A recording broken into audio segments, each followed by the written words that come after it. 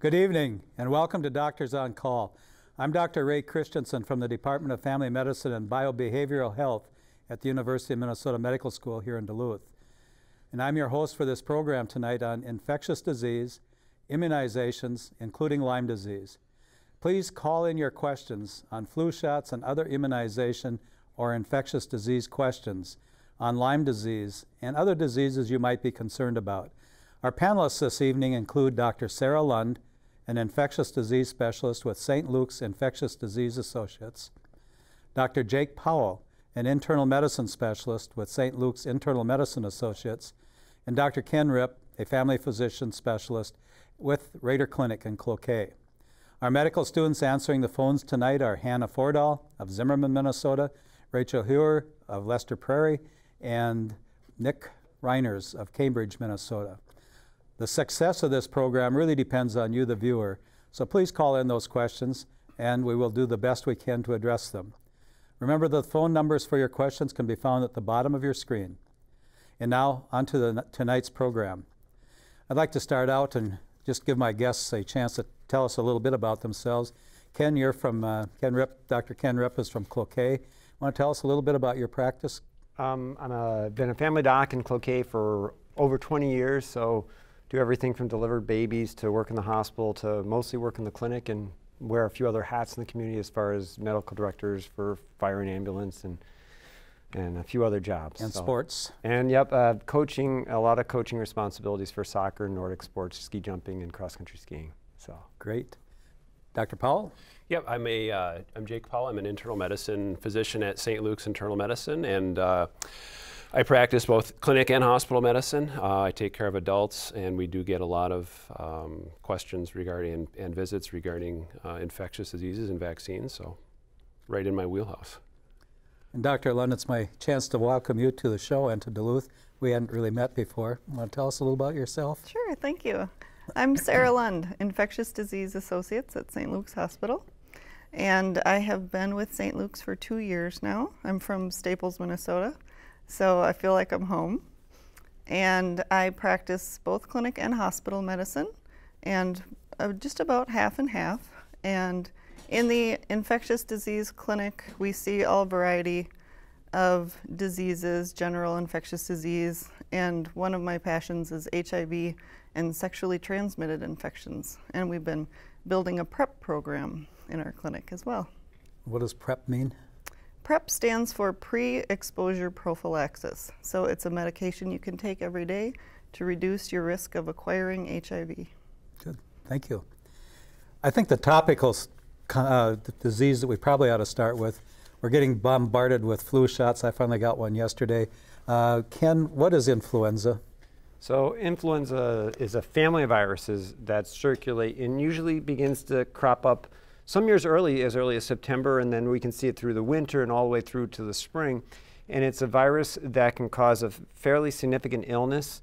They had 80,000 deaths a few years ago from influenza, and it's preventable with a shot. So influenza, usually you have a terrible sore throat, headache, fevers, chills, just as felt like a truck hit you, and usually it puts you in bed for quite a bit.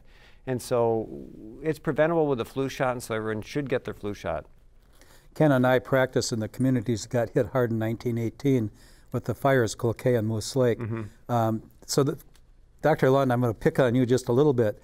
What's our chances of having another, like a 1918 event in the influenza? Well, it's always impossible to predict what kind of influenza season we're going to have.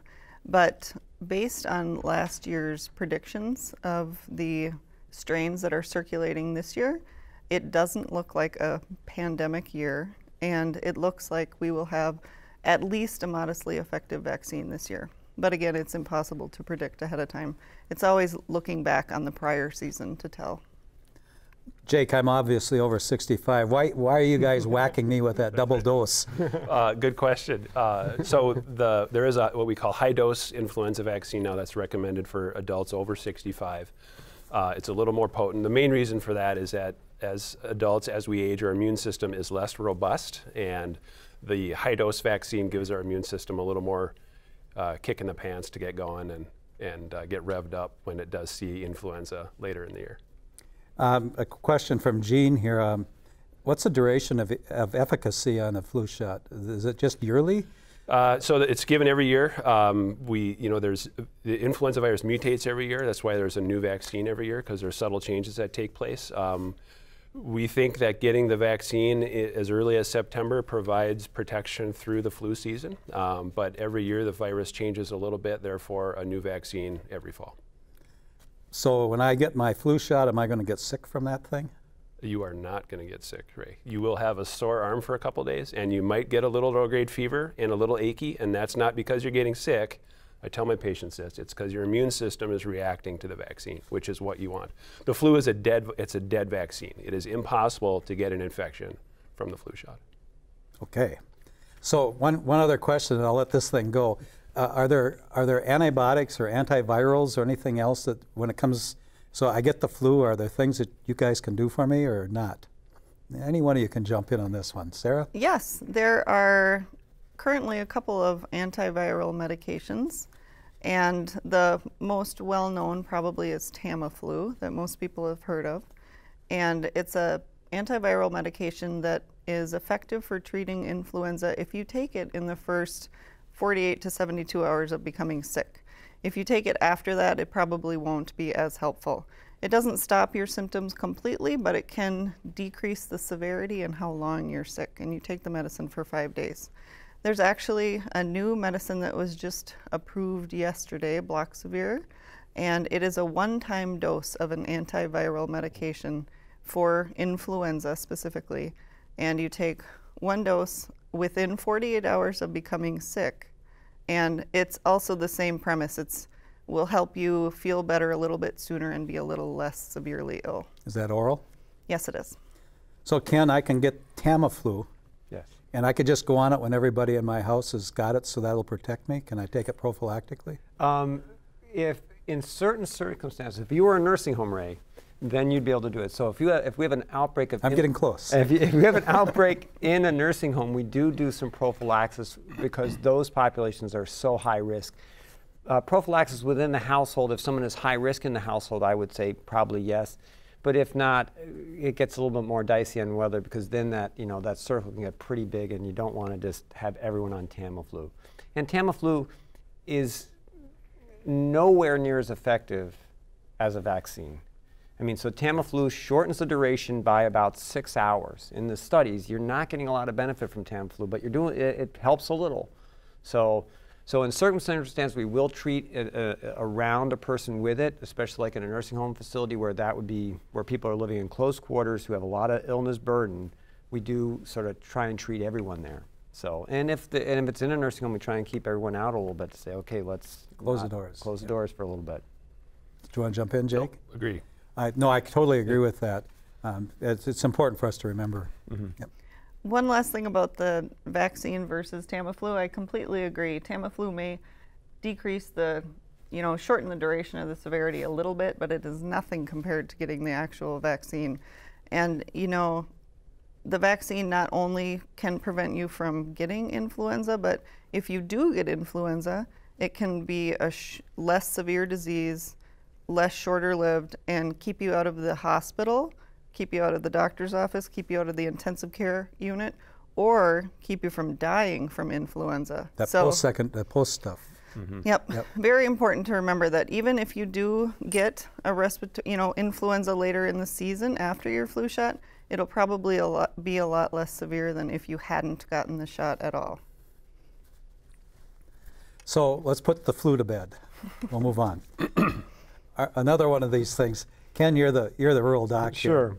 So you're out there tramping in the woods and there's tick bites, yes. and you get a bullseye rash. Oh. Yeah. And so you don't get any symptoms or anything. Do you treat that, or what do you do? If you have the classic bullseye rash, now if you get bit by a tick, you're going to get a spot of what I call envenomation, where you get stung, and there'll be a little red there. But if you get the classic rash, and I have pictures that my patients bring in and show me, if you get the classic expanding red rash, then that by definition is Lyme. You don't need blood work. You can just treat that patient. We usually get blood work just to document, but you can just treat. And so you go and just find out what they're allergic to. So Mike's question is, though, he didn't get any symptoms, but he had the rash. Should he be treated? Yes. Without a doubt, because and some people, unfortunately, it's great if you get the rash because it's obvious. The problem is some people will get bit by the tick, not get the rash, maybe get some other symptoms, but then it's a little bit, they can have it for longer. So the rash is a great marker. Jake, can I come and see you and get my Lyme vaccine? There is, to my knowledge, no human Lyme vaccine available. Well, they give it to dogs. There's one for dogs, right? And you might want to go to the vet, Ray, to get that, but you're not going to get it at my office. We had one, and they pulled it. We did, they pulled it. Yeah. For good reason. Yep, that's true. Anything you want to add, infectious disease person? Nope, just that I completely agree. If you have the classic erythema migrans, the bullseye rash, we recommend not actually doing any blood work at all because there's a high chance that early in the disease, your blood work will be negative and you should treat anyway. How did you treat it at that point? With a medicine, an antibiotic called doxycycline, usually for adults, and there are some subtle variations for children depending on their age. Do you treat pretty extensively or just one time, or how do you do that? In adults, the recommendations are for 10 days and up to 21 days for early Lyme disease. But the more research that comes out is more convincing that an actual shorter amount of treatment is adequate, and you need not treat for a very long amount of time. So there's other two diseases. There's anaplasmosis and babesiosis that kind of follow with the ticks also. You guys are in the front lines. What are you seeing? Jake? Yeah, so we'll see, I see several cases every summer of anaplasmosis. Babesiosis is pretty rare, relatively rare. You see a little bit of that, but not anaplasmosis. I think is probably as common, if not more common, than Lyme disease, at least in my practice. And symptoms typically are very high fever, achy, similar to influenza type symptoms, but not the cough. Achy, fever, sometimes joint pains. Oftentimes we'll see abnormalities in blood work with liver enzyme elevation and abnormalities to their blood count. It has a very typical presentation clinically and in the lab, and is very responsive to treatment. People will feel horrible one day, the next day they're feeling back to normal with the appropriate treatment, and that's also doxycycline, the same treatment for Lyme disease. So Ken, just as we leave this topic, you're the woodsman. What can I do to protect myself so I don't get wood ticks? Besides stay home. It really, what you wear, so if you're hiking through the woods, making sure you're tucking your pants into your socks, light colored clothing, really keep those bands tight around your wrists and ankles. When you're done, a careful tick check. DEET is very effective, so if you know you're going to get exposed, and then so DEET you can apply directly to your skin, and then the permethrin impregnated clothing is very effective. Well, it is. And so yeah, and you can wash those multiple times and still retain the protection for it. So that is all good. Treating your pets is critical because you might just let your dog out, and if your dog brings in a bunch of ticks on him, one jumps off and jumps on you, that's you're at your risk then. So making sure your dogs are treated. I found that I have 2 dogs at home, making sure I treat them, that really cuts down the tick burden within the house. So, Jake, I'm going to switch diseases. Getting a few questions on shingles. Mm-hmm. What is shingles? What are shingles? Shingles is a reactivation of the chickenpox virus. So most of us have had chickenpox as children. Of course, this generation of children, most of them are vaccinated for it, so shingles won't be an issue for them. But for those of us who have had chickenpox, our body fights it off, but that infection stays in our system. It lives in our nervous system. And as we age, our immune system starts to not work quite as well, and there are times where that virus will rear its head and cause generally a rash that is a combination of itchy and painful, and typically consists of clusters of blisters, more or less. That's what shingles is. About 1/3 of adults who have had chickenpox will get shingles in their lifetime. More common as we age. So what I heard you say is if I'm a kid and I get the immunization, I won't get shingles ever. That should be the case. Those children who have been vaccinated for chickenpox and who have not had chickenpox will not get shingles. I missed that lecture. Yeah. So that's good to hear. Yeah. This person said he's 79, somebody here in Duluth, has shingles twice. Should they get the vaccine? Is it one time? You're the person here. Yep. Yeah. Is it one time? Am I going to be immune if I've had the shingles? Or? This is an excellent question. Usually you don't. It's uncommon to get shingles multiple times, but it does happen. And there is a new shingles vaccine that just came on the market this year called Shingrix, and it is indicated for anybody age 50 years or older, and it is replacing the old shingles vaccine that we had, the Zostavax vaccine, that was a one-time dose. The new shingles vaccine is a 2-time dose.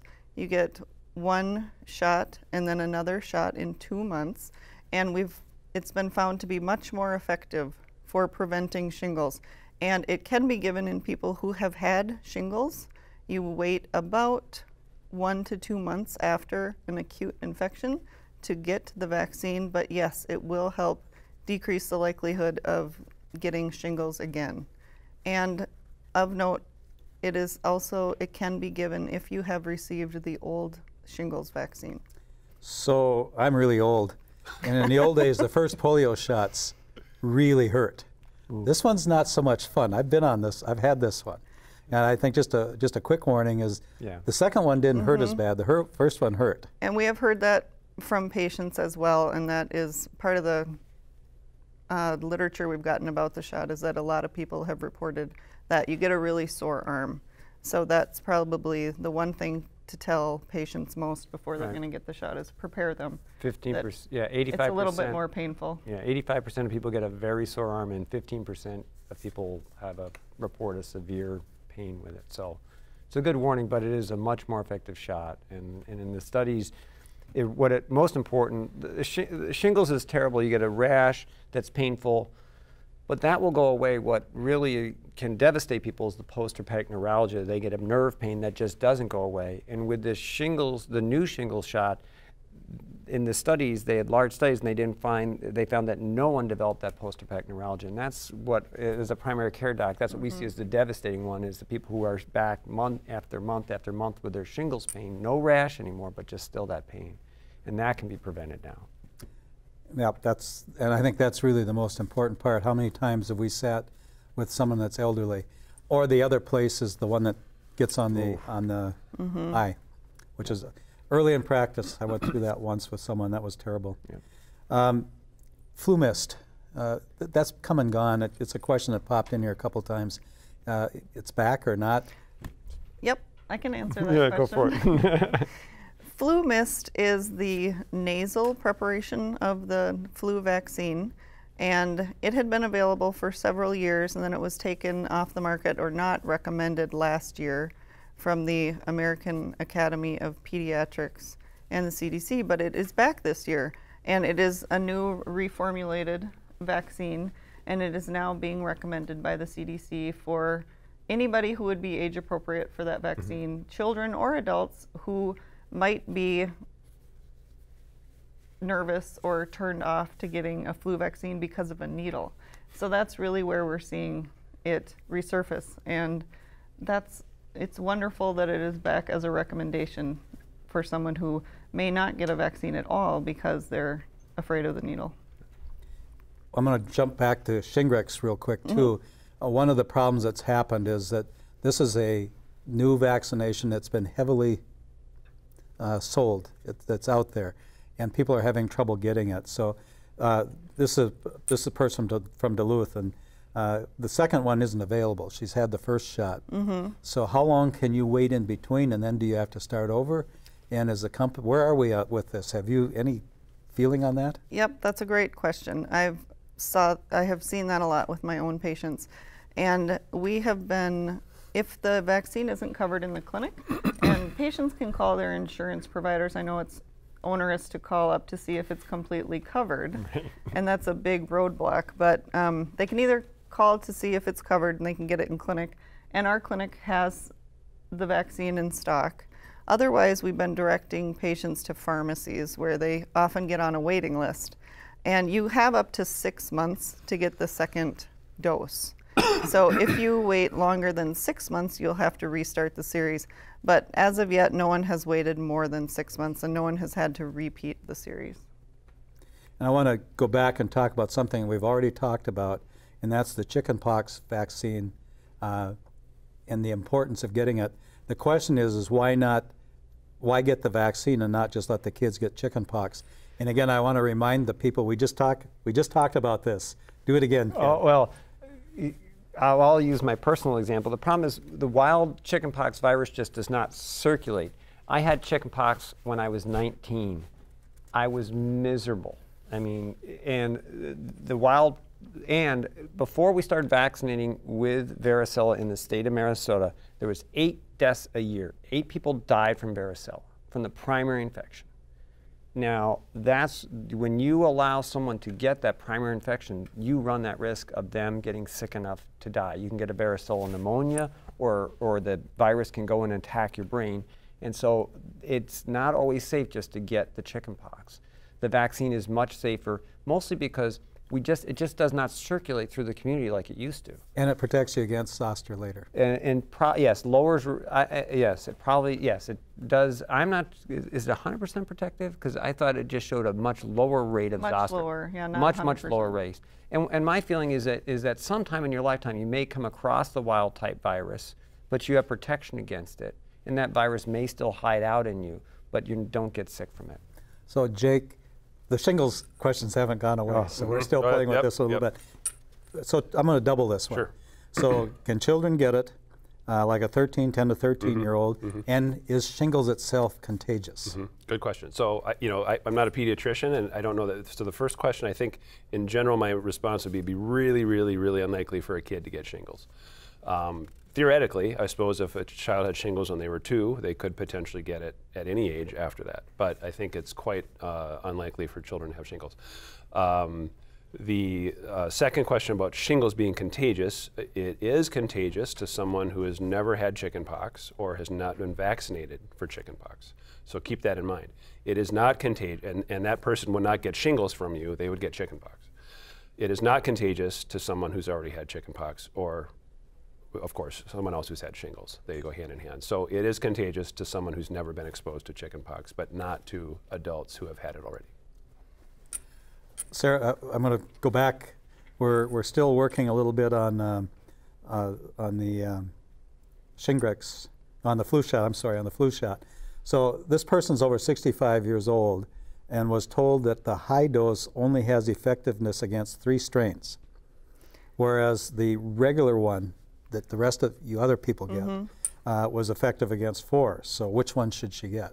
The high dose is a quadrivalent vaccine, so That's it what I does thought. have It's the 4 same, strains. isn't it? Yep, it is the same. So if you are over 65, the recommendations are to get the high dose flu shot. Jake, asthma, pulmonary hypertension, should they be getting a flu shot?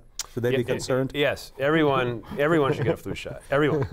I don't care what other conditions you have, but especially people with other chronic lung diseases. Absolutely more important for them than the average person, but everyone should get it.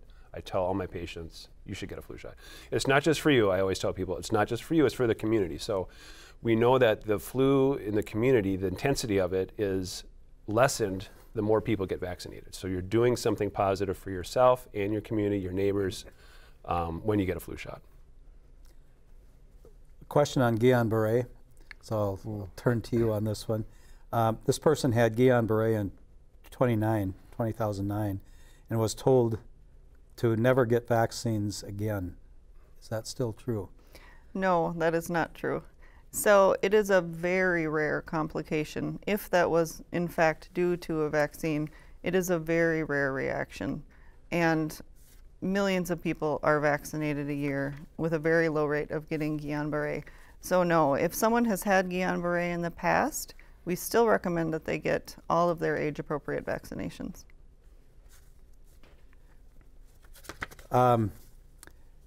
Lyme disease, you can get it over and over, can you not? Yes, you can. You can get it and treat it, and it goes away, and then you go back out in the woods the next summer. So you have to be bit. You have to get bit again, yes. It doesn't just come back. No. You have to get, and the problem is that if you've gotten it once, most likely you live in an area where it exists, you are outside, and the nymph stage of the deer tick is so tiny that you could get bit and never know. So more likely it's a representation that you have outside activities that put you at risk. Jake, this person had surgery and became septic with a lot of IV antibiotics and was very sick during that time. Are there any long-term effects to being septic? You got about 30 seconds. Sure. So sorry about that. Sepsis is generally a generic term we use to describe a bloodstream infection in a patient. There certainly can be long-term complications from the after effects of being sick. Antibiotics almost always resolve the immediate infection and takes care of it, but there can be organ damage from sepsis. Yes, there can be. Thank you so much, all of you. I want to thank our panelists, Dr. Sara Lund, Dr. Jake Powell, and Dr. Ken Ripp, and our medical student volunteers, Hannah Fordahl, Rachel Hewer, and Nick Reiners. Please join Dr. Nick Johnson next week for a program on men's health and kidney stones, when his panelists will be Elizabeth Johnson, Dr. Elizabeth Johnson, Dr. Travis Moncrief, and Dr. Chris Thiessen. Thank you so much for watching tonight. Good night, have a great night. And again, panel, nice job. Thank you very much for having us.